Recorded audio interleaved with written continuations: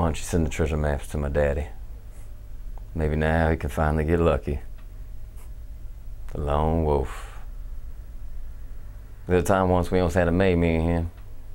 So he up on his fever about this project up in Alaska. Hunting lodge for tourists. Gonna make us a fortune. Better than a gold mine, he say. I don't know. Most of all, just gonna give us something we never had before. Real home. We got it built too. Just him and me, side by side. Day we finished that roof, whew, we danced all over it. I've never been so happy in all my life. And it was a beautiful home. But no tourists ever came. Nobody. We just lived alone there in that big, empty failure. That is, till he couldn't stand the sight of me. And I remember when it happened. I was just sitting there, eating a biscuit. He'd come in yelling about what a greedy little selfish bastard I was. And he yelling.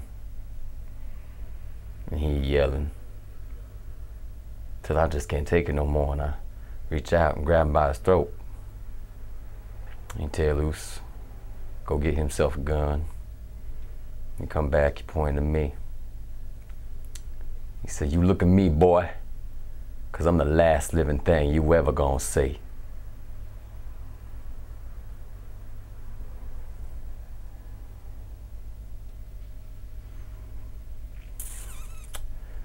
And he pulled the trigger. Gun not loaded, of course. Dropped the gun, he started to cry, bawling like a kid. And I get up and I go for a long walk. When I get back, the doors are locked, the lights is out, my things in a pile in the snow we threw them. I walked away and I never looked back.